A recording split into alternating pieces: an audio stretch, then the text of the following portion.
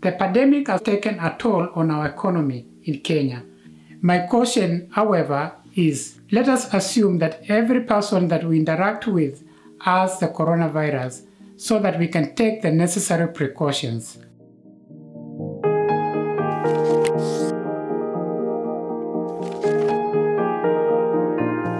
My name is James Musyoka from Kenya. I am the co-founder of Kenya Connect. In the wake of COVID-19, Kenya Connect has been on the front line among other NGOs in supporting our community to combat the virus. We have done this through provision of face masks to the community, as well as educating them on how to prevent themselves from contracting the COVID-19 virus. The idea of making masks came about as a result of the fact that Kenya Connect had been working with a group of women to make reusable sanitary pads for girls. On the onset of COVID-19, schools in Kenya closed in March. As a result, these women who have been making the product were out of business. Kenya Connect decided to bring them together to train them on how to make face masks.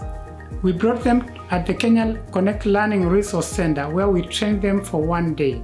They quickly picked up the pattern and soon started making face masks at their homes. The women making the face masks now have a source of income.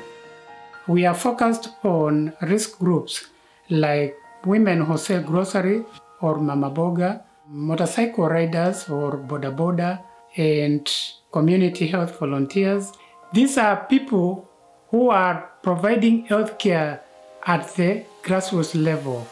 Now, as the community health volunteers make home visits to assess the community health status, they are now safe and they can keep their families safe as well. Nevertheless, I urge every individual to take charge of their hygiene, especially through washing hands, keeping social distance, and wearing face masks to keep the coronavirus at bay. I believe that together we can make a difference in the world.